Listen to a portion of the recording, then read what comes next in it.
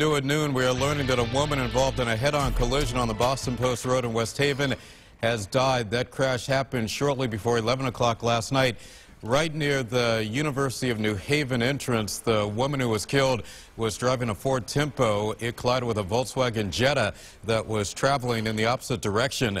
The man driving that vehicle hospitalized in stable condition this afternoon.